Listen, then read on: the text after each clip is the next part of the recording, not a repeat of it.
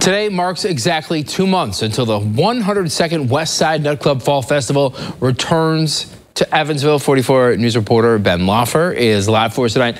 He's on Franklin Street, where it looks nothing like it will come this November. Ben?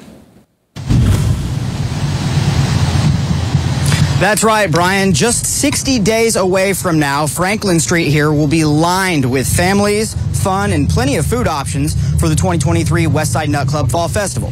I spoke to organizers about how festival preparations are shaping up and the impact that it has on the nonprofits who participate each year.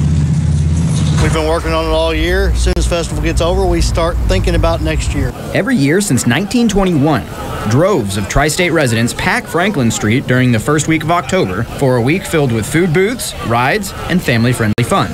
While much has remained the same over the years, this year, Westside Nut Club organizers are making some slight adjustments. In regards to our pre-sale armbands, this year we've decided that we're going to go online with those, and those can be purchased at either one of our websites, and you'll get a voucher just as everything worked before, the difference being that you can do it all from the convenience of your home or your office. So we're really excited about that and really looking forward to it. 44 News spoke to nonprofits who have participated since the 1970s. They say the revenue they generate from the Fall Festival every year is vital for their organization. It's north of 50,000.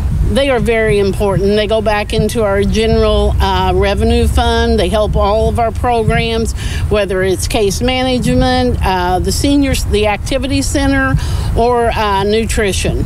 The Nut Club says that their infamous Munchie map, which details what food will be available where, is set to be unveiled in the coming weeks.